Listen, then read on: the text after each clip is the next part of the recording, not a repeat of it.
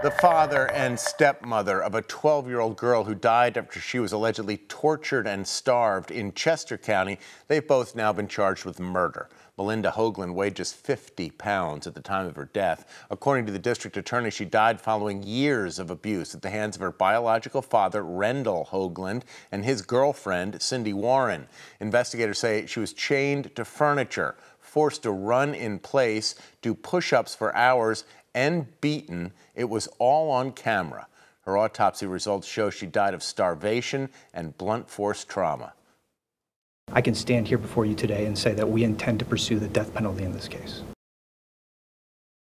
Warren was previously convicted of child endangerment charges in Monroe County for the abuse of her 3-year-old son in 2007.